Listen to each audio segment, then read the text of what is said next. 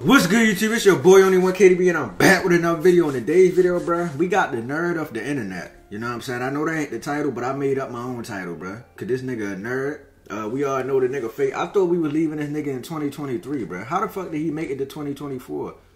And motherfuckers talking about him still, bro. Leave him in the past, bro.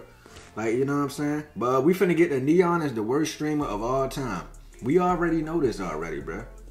You know what I'm saying? He be on stream doing weird shit. And the nigga already did some weird shit a long ass time ago. If he fall off, I wouldn't be surprised if he do it again. The nigga faked his death, bro. 2 or 3 times. Yeah, so he willing to do anything. He willing to stoop lower than fucking whale shit. So yeah, we ain't surprised about nothing he do. But yeah, we finna get to the video, bro. If you're new to the channel, make sure you like, share, and subscribe. And let's get to it, bro. What's poppin', y'all? I've been ignoring talking about this guy for such a long time, but so much has happened and so much foolery, and I genuinely think he might be the worst streamer, arguably, of all time to reach this level. Now, I don't think about it from an entertainment What them two niggas, rappers? Yeah, this guy's like a basketball really player. Entertaining if you're just looking at it from a content, like, what the hell is going on? Keeping someone's attention for hours upon hours a day. Yeah, he's definitely... And another thing, bro. Why the fuck do he got that fucking buzz cut, my nigga? Like, you mind who shaved that shit off, bro? Like, grow your hair out or something, bro. Why the fuck do you got the same #1, bro? He been having the same haircut for a long time now, bro. You know what I'm saying? Urkel. But there's just something about this new age of streaming that it's not fun anymore. These people aren't having fun with others. Like, there was another era of IRL streaming back then where it was a lot more fun. Now, were they still doing a bunch of foolery? Yes, but I don't think they were as insulting. I don't think they were as disrespectful. And I think overall, if they were, let's say, they weren't messing with people, and if they did, it was like in a way that was endearing and they could get out of. But this stuff is just, it's just so disrespectful now. The most recent case that made me say this is, this guy was supposed to be at the UFC event, and he was going to meet Donald Trump. Now, the reason this guy's even going to meet Donald Trump is because Dana White, who's really cool with Aiden Ross and also really cool with Nelk, he is really, really close with Donald Trump. So he can introduce people to Donald Trump. That's how Nelk got in with Donald Trump. And that's how these other people like Sneeko, like Academics is a Rumble connection. So Rumble has a deal with Trump where they like... Oh, there go Trump. This nigga just chilling at the UFC fight. And stuff. So that's where that They should have told his ass get in the ring. Donald Trump came in. So someone is already sticking their neck out and saying, hey, you should meet this guy. Right? When it comes to this N3on dude. He's like 20 years old or something like that. 19 or something. Not entirely sure. It's something between 18 and 20. So what happens next is this guy decides to go on a stream and say that, I'm going to play you guys the clip. I'm going to walk up, you know, I'm going to talk my to Trump, and then it's going to be a very good experience. And I'm going to talk my I don't care if the Secret Service is there. I don't give a I'm going to talk So some people might say, oh, yeah, this is pretty funny. How is this funny in any capacity? Number one, so some people will say, oh, you know, it's just, he didn't say a threat or anything like that. And yeah, sure, but ignoring that, let's just say, oh, he was just speaking his mind, right? He got banned from the event. Dana White even gave his own comments on him, which I'll play that clip. I'll see if it doesn't get copyrighted. When you start saying stupid shit like that, yeah, you're probably going to get busted up and thrown out of here, you know, making threats and talking dumb shit, looking for clout. I believe he said he was going to... I don't care what he said. I think he said he was going to confront Donald Trump. I don't care what he said. Did he? Well, he wasn't able to. He's just fucking tall, too. You know that? N3on, bro. You don't learn, bro. These people try to come... These niggas try to, like, invite you with open arms, try to have you meet Donald Trump, you know what I'm saying? Just show you some hospitality. And you going to show up and do this, bro? Talking about some you going to talk your shit to Donald Trump. That's why they banned your motherfucking ass. And you ain't going to be able to come back either. So don't ever think you getting into the presence of Dana White and Donald Trump ever again. N3on. You done fucked it up for yourself, bro. You could have had some content and everything. But no, you wanted to be a jackass like how you usually do. You always been a jackass. You gonna forever be a jackass. Yeah, nigga.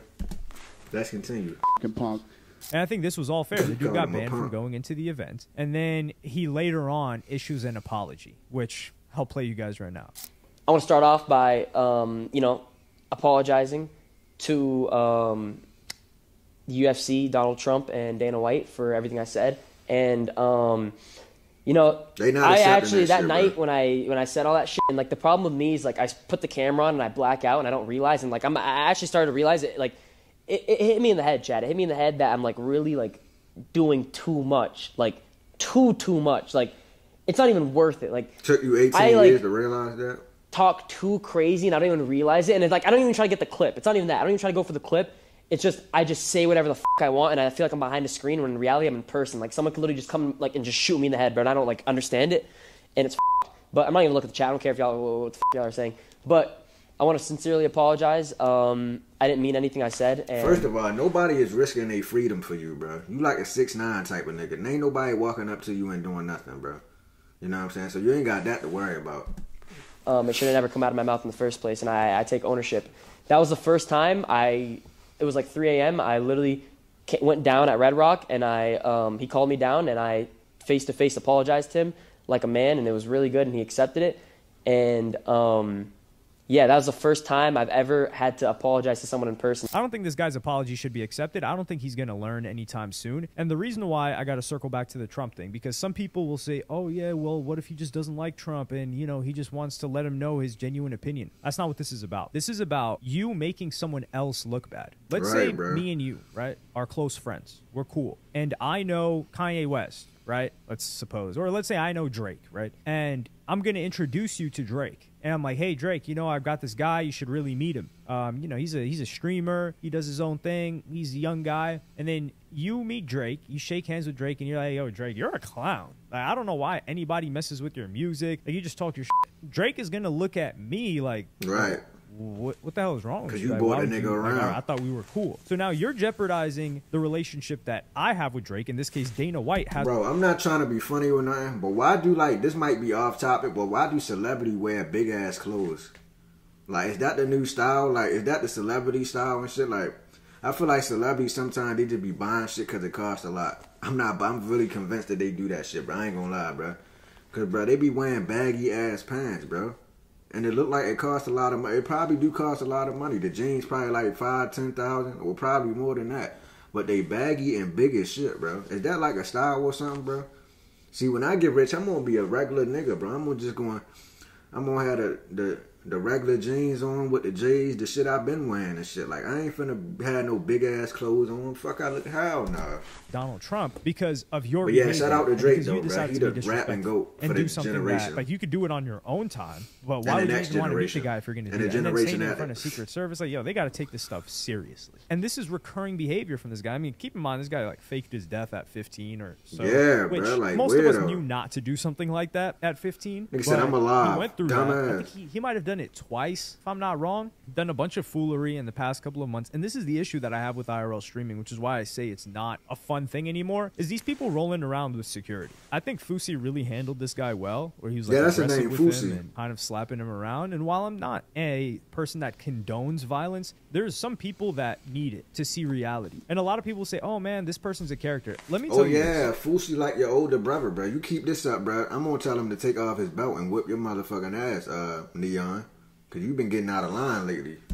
When it comes to a lot of these live streamers, sit down and think about it like this. What do you think is more realistic? What is more in tune with reality? That a majority of these live streamers are very, very talented actors that can put on a character for 8 hours, 6 hours plus a stream, every single stream for years on end, and then they take off that character and they go back to being their normal selves after, which is a very impressive talent. Do you think they have that talent for acting? Or do you think they're just like that? Let me tell you the truth. They're not like that, fam. There's very few, like there are some streamers maybe that will play it up. Maybe some will, I guess, quote unquote, grift. The ones that have certain views or will say certain views to get views. But a lot of these people, this is how they are on and off camera. They're not very different. Maybe off camera, they're just more obsessed with looking on their phone and seeing what people are saying about them. And I don't think it's healthy for someone this much in real time feedback. But when you've got security, nobody's going to do anything to you, and they just consistently harass people, and then you get positive reinforcement. Right, that's why you be talking shit, because you know security going to back them up. This is something that we criticize people like Lil Pump for. We criticize people like Smoke Perp for. We criticize people like Boonk for. We criticize people like who else? Bro, what happened to Boonk Gang, bro? Remember, bro, back in the day, he used to Boonk Gang, whole lot of gang shit. Nigga used to take shit and everything, bro.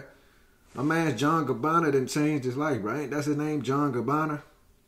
What made him pick that name, bro? Is that like, I don't know what made him pick that name. Is that his actual real name, or like he just, I don't know, bro.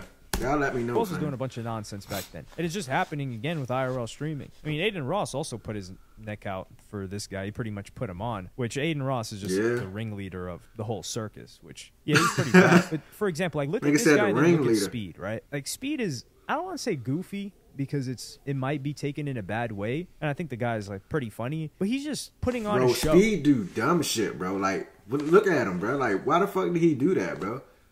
He did something else like that put his life in danger, bro. Like, he did like a fucking science experiment or some shit in his room, and then fucked this whole, like, bro, he just be doing stupid shit, bro. Like, I don't get it, bro.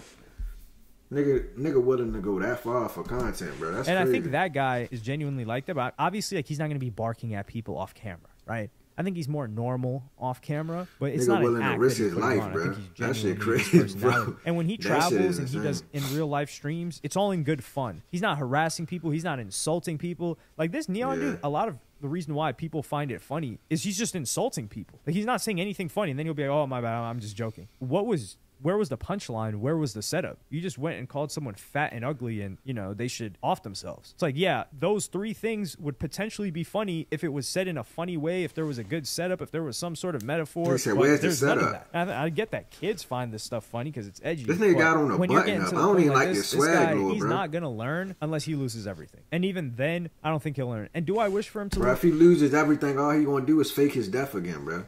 That's all he did, bro. If he fall off, bro, he gonna fake his death, bro. He gonna get millions of views again, and he gonna come back, bro. Like, I think no. I'm really not the type of person that like celebrates people being deplatformed or anything like that. But I do wish for a reality check to hit him, and I think a lot of these guys need to be vetted. I think streamers. I've met a lot of streamers, not IRL streamers. These people are the weirdest group of people I've ever met in my entire life. And you got to understand and think about it. It makes sense, right? If someone's on their desktop 8 to 10 hours a day, that's one thing. Now, if they're on their desktop 8 to 10 hours a day and they have people watching them and they have to entertain them and they're constantly talking to what are ghosts, just like these things on the screen, how do you expect them to be when they're around other people or out in public for people that don't normally live this life? And a lot of it is positive feedback too. So they're constantly getting praised 8 to 10 hours a day, every day. So they also sometimes have this air of superiority because they're streaming, when in the real world, most people don't even know live streaming is a thing. YouTubers, they're a lot more like normal. There's a spread, I would say, like a general distribution. Like maybe some YouTubers are weird like regular people, some YouTubers are really cool like regular people, and some YouTubers are just like in the middle. I think it's a genuine spread, and more people know about YouTube than live streaming. If you tell someone, oh, like Kick streaming or like Twitch streaming, a lot of people will have no idea. Like just regular people out in the street, like, huh? Like what? Shit, like you just talk to someone on a camera and you're just, especially older people, they just don't even get it. And I think that's partially what understandable. But yeah, they used to that 1945 shit. You can't really use the whole he's young argument when this has been going on for what, 5+ years. Nigga still ain't learned. Or at some point, the person's got to grow up or get it together. And fumbling opportunities like this, being on the watch list and saying like you don't care about Secret Service, there's just certain stuff that I feel like even criminals wouldn't say, or even people that are moronic wouldn't say. And to just say it, and there's this constant positive feedback that you're getting from saying crazier and crazier stuff, which gets you to the point where you might say something crazy that's a threat and actually get arrested, which has happened to a ton of people. Like, yo, this is in the USA. People are not playing about certain things being said. But let me know what y'all think about this in the comments. Do you mess with this guy? If you do, why? Nah, bro, he's a fucking loser. I don't fuck with losers, you know what I'm saying? But anyway, we finna get out of here, bro. If you're new to the channel, bro, make sure you like, share, and subscribe. If you enjoyed that reaction video, make sure you like, share, and subscribe. Turn on that post notification bell so you notified when I drop another banger, bro. You know what I'm saying? N3on, bro. I don't even know what to say to you, fam. You know what I'm saying? You just be doing random shit, bro. Calling people, saying people should off theyself, my nigga. Like, I don't know what's wrong with you, bro. You know what I'm saying? You need to go detox or something, bro. Something wrong with you, bro. You fucked up in the head. You know what I'm saying? We finna get out of here, though, fam.